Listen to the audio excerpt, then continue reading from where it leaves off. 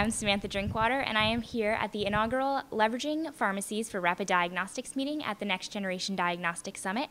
I've got Mike Klepser from Ferris State University and Allie Daring-Anderson from the University of Nebraska here with me to talk about the future of point of care in pharmacies. So I'm going to ask Mike first, where do you see the future of this field? Well, thank you, Samantha. Well, first of all, I'd have to say that we're at a really exciting time with point-of-care diagnostics, at least in the pharmacy arena, in that this area is just really starting to explode. There's so much technology, there's so much uptake, there's so much opportunity that I think that within the next 5 to 10 years, you're going to see the amount of diagnostic testing in community pharmacies just explode. So I think it's really incredible. I completely agree with Mike that the number and the volume of point-of-care testing is going to increase in pharmacies, but I think we're going to change our focus a little bit. That is, we're going to add a component. I see us being a huge asset to public health, both from a surveillance standpoint and from a reaching out to difficult to reach populations standpoint. We have some stigma about being tested or screened for certain diseases that tends not to exist in pharmacies. And I think we've only begun to figure out how we can work with public health officials to help get people screened and hook them up with the traditional healthcare system that they are not really a part of right now. And so what would you say are some of the biggest challenges in achieving this? I think some of the biggest challenges actually have to be, they're twofold. One would be legislative, and the second would be patient perception. Obviously there are some state barriers with respect to pharmacists being able to act on the results of these various tests. Those are going to have to be overcome. And then getting patients to start thinking that the pharmacy is a place to go to get these types of testing, whether it's testing for influenza or strep throat, or if it's even for something in terms of general labs like renal function testing, thyroid testing, things that are going to be used by the pharmacist to help manage the patient's medication therapy. And so I think those are two of the biggest barriers right at this point in time. I would suspect that legislatively, regulatorily, we are going to see differences amongst all of the states and jurisdictions.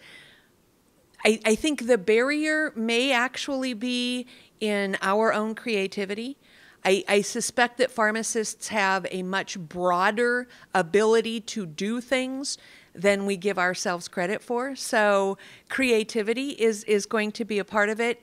And certainly the other barrier that I see is our inability we're one of the primary healthcare providers. We are, but we don't get access to some of the electronic medical data that other people taking care of the patient do. And I think that one of the barriers is going to be making it easy for me to contribute to the patient's medical record and equally to get data from the patient's medical record. I may be repeating a test simply because I don't know that it's been done, and neither does the patient. Those kinds of things we have to overcome. They're not difficult, but we have to be included in everyone's thought process to make that happen. So I'm going to throw you a curveball and ask you one more question. What would you say the goal of the pharmacy meeting is, and what are you hoping to accomplish with each coming year?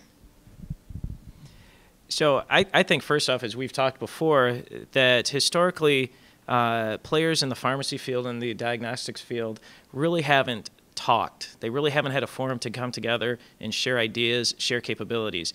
And I think at least in the short term, that's going to be the huge thing here, is bringing them together, talking about what tests are available, what tests are needed in a community pharmacy setting. I think that's, initially going to be one of the big things. And then once there's that discussion, I think the big thing is going to be the innovation, developing new disease management models that incorporate pharmacies in these point-of-care testing. And I really think it's going to improve healthcare and significantly reduce costs. What would I like to see from this meeting? I would like to see people who can make a difference finally talking to each other.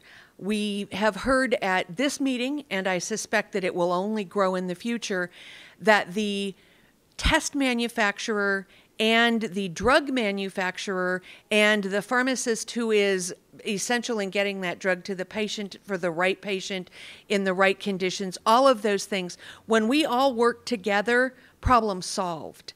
When we all complain into the ether, then we have a wine cellar and we have nothing as a result that takes care of the patients. My goal is that we improve patient care, and part of that's improving access, but part of that is making care much more rational, both from the healthcare system perspective, from the payer perspective, but from the patient's perspective. Right now, we do things to them that they don't understand. And when pharmacists get involved, we tend to communicate with them better. So perhaps the patients will actually have a better understanding of their disease when we can show them the lab, tell them what it means, and tell them why we're doing what we're doing because of those numbers. That's my ultimate goal. Well, thank you, Mike and Allie, for taking the time to talk to us, and we will see you next year at the Leveraging Pharmacies for Rapid Diagnostics event.